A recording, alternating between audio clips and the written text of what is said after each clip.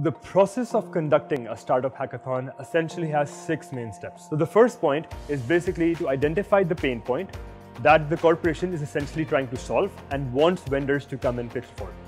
Without this, we will not be able to do any of the next points properly. The second point is that once we've identified the main pain point, we will be scouting different startups for at least 1 month that we believe can come and solve this particular challenge.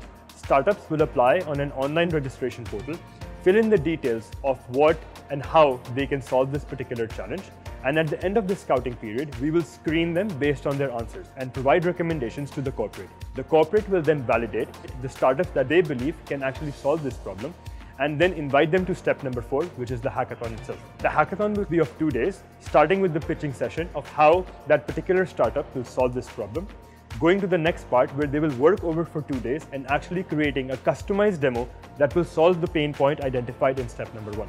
This brings me to step number 5, which is the demo day.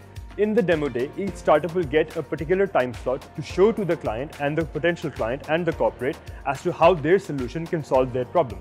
So the 6th and the final point is that the corporate will essentially then choose which of the startups during the demo day was the best one to solve their particular challenge. To this particular startup and potential vendor, they will give the proof of concept contract based on the budget that will be defined earlier.